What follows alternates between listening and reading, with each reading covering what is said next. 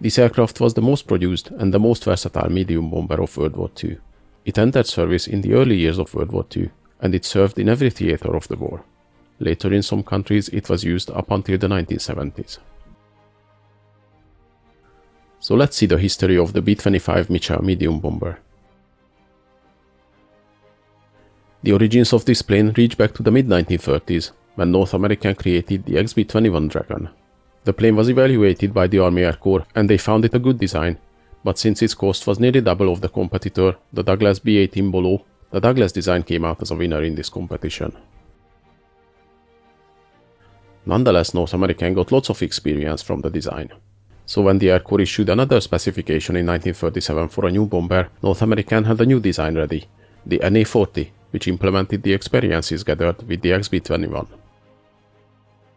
The specifications asked for a bomber which would need to be capable of carrying a payload of 12,000 pounds to a range of 12,000 miles and have a maximum speed above 200 miles an hour.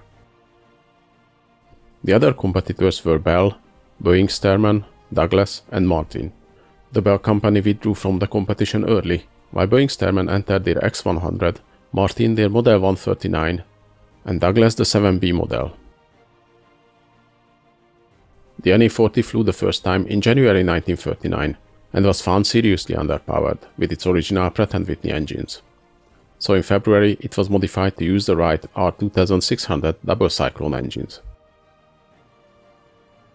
The upgraded NA-40B version with the new engines had a much better performance. However, in April the same year, during a test flight, the pilot lost control of the plane and it crashed. The crew managed to escape, but the prototype was destroyed in the fire. Though the crash was not related to the aircraft design, the Air Corps decided they will order the Douglas DB-7 into production as the A-20 Havoc. The NA-40 turned out to be again just an experience-gathering adventure for North American and a stepping stone towards the B-25. But it was not in vain, as in March 1939, with the war looming over Europe, the Air Corps again sent out a circular proposal for new medium bombers to replace the existing models, which were very quickly became obsolete. The new proposal asked for 3,000 pounds of payload, a range of 2,000 miles, and a maximum speed above 300 miles an hour. This proposal was different from earlier ones, as the Air Corps was in a hurry to modernize its fleet. They decided contracts will be awarded based on specifications, drawings, and estimated performance. There was no time for years of test flights. The planes considered for the competition were the Martin B-26, the Douglas B-23, and the North American NA-62, which will become the B-25. The new B-25 utilized the lessons North American learned in the years before, and used many features from the NA-40. The tricycle landing gear, wing shape, dual tail, and the engines were all carried over. The Air Corps decided to award contracts for both the Martin B-26 and the North American B-25. I have already made a separate video on the Martin B-26, so if you're interested in the history of that plane, please check it out. See the link in the description or at the end of this video. The work on the first B-25 started in September 1939. The armament initially was very minimal, with two 30 caliber machine guns in the nose and the waist gunner positions, and a 50 caliber machine gun in the rear. In August 1940 the plane had its first flight without any incidents. The later test flights usually went smoothly, with minor hiccups, like once the nose wheel collapsed, another time mechanical errors forced the plane to land wheels up, but no serious errors were detected, apart from the original dihedral wing design. This wing design caused stability problems on the bomb runs, but it was corrected by flattening the wings upwards angle outwards the engine nacelles, starting with the 10th plane. The first planes were built without self-sealing fuel tanks or armor plating. These were added with the B-25A version, but this variant still wasn't considered combat ready, as it still had very minimal defensive armament. The next B-25B version received an improved armament. The tail gunner position was deleted and the top and bottom turret were added, both housing twin 50 caliber machine guns.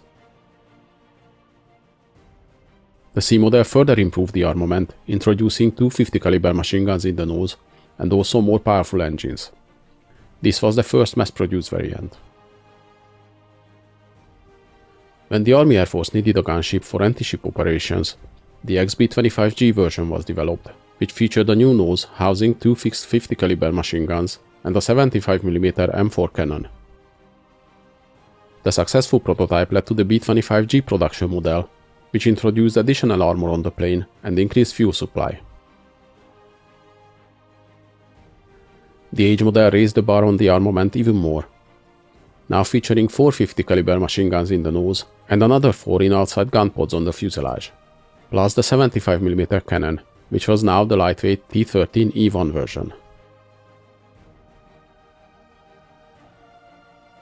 The result was some truly amazing firepower, with the 850 caliber machine guns and the 75mm cannon. Also on this version, the dorsal turret was moved further forward.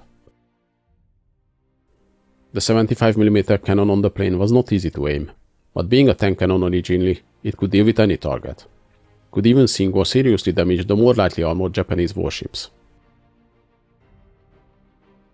The final B-25J variant returned to the medium bomber role after the G and H gunship variants.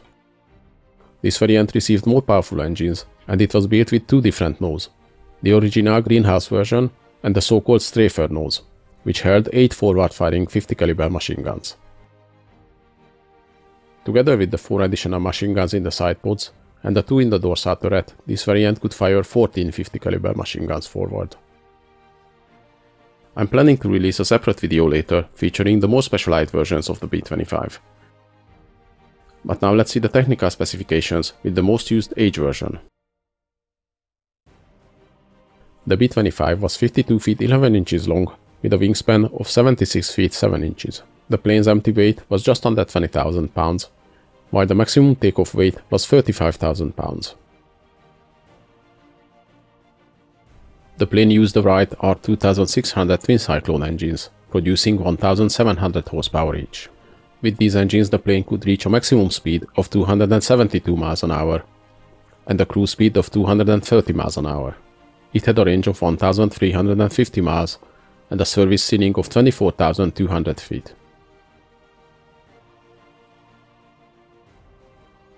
The B-25 could carry 12 to 18 50 caliber machine guns and a 75mm cannon, depending on the variant.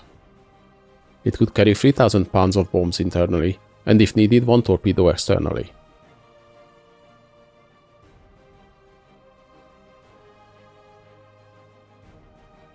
The B-25 just became combat ready in early 1942 and were selected for the Doolittle raid. After the attack on Pearl Harbor, the American morale was low, but they were eager to hit back, and the public had to see that America is ready for the fight. In this daring plan, 16 B-25 bombers were loaded onto the deck of USS Hornet to be transported near Japan and attack Tokyo. The B-25 was selected from a range of bombers because it had good flight characteristics and enough power to take off from a carrier. Though the B-25 never seen combat before, Lieutenant Colonel James Doolittle had faith in them. The bombers took off from the Hornet on 18th of April 1942, and after about 6 hours of flight arrived over Tokyo, bombed their targets, then continued east to land in China.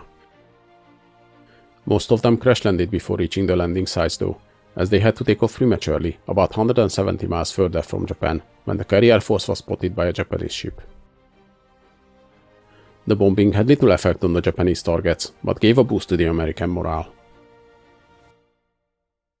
During the war, the B-25s took part in most major operations in the Pacific theater, fighting in New Guinea, the Solomon Islands, China, Burma, and almost every part of the island-hopping campaign. As in the jungle, the medium and high-altitude bombing was not effective, low-level attacks were the main form of engagement. And the B-25 with its formidable firepower excelled in this.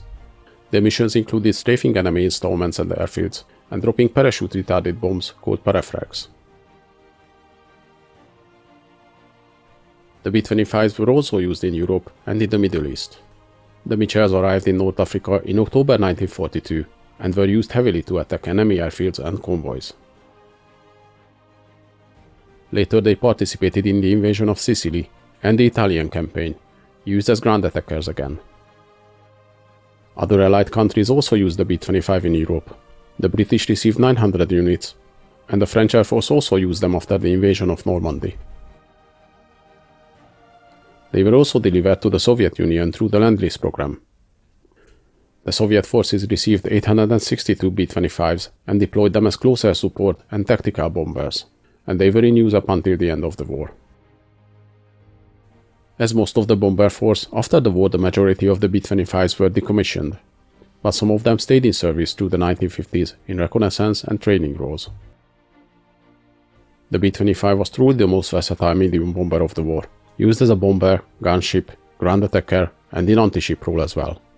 They fought in every theater of the war and contributed to the Allied victory greatly. Hope you guys enjoyed this video. Please leave a like, subscribe to my channel, and in the comments let me know if there's any interesting events or vehicles you'd like to see.